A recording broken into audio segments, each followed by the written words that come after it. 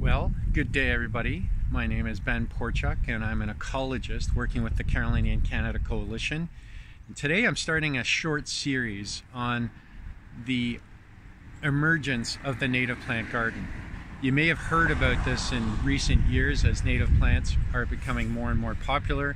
And together, the Carolinian Canada Coalition with the World Wildlife Fund has created an incredible program called In the Zone Gardens.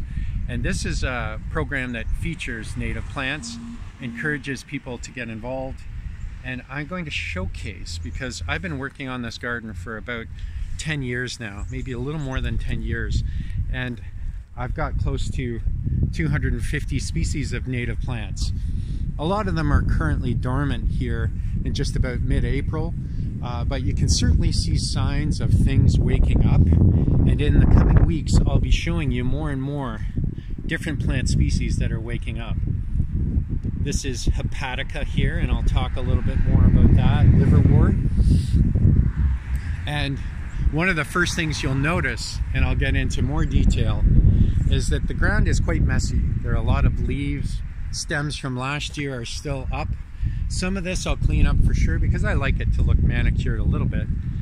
But it's a far cry from what I started with here, which is essentially like my neighbor's lawn, which is, you know, really nice for standing on and walking around for sure. But the diversity of plants and animals is really low, which means the soil is in not as great a condition.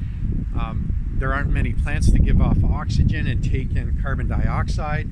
It also means that you're a lot more prone to flooding and all sorts of things that we often forget to consider when we move away from the plants that are native in our local region. One of the key things is the loss of wildlife, starting with insects, butterflies, beetles, which then attract birds and other larger animals, reptiles and amphibians. But I will be looking at certain species and talking about the impacts that we can have. For example, here, if you have a quick peek here, you might be able to see blue cohosh. It's kind of purple right now. Or down here, you can just see the beginning buds of wild ginger coming out.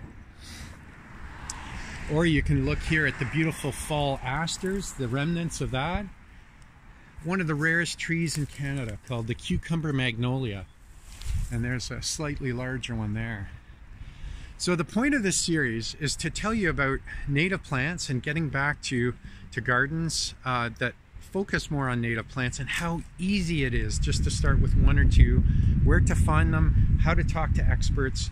And remember, the beginning steps is going to our website here, inthezonegardens.ca, and to find out more information on how you can get involved.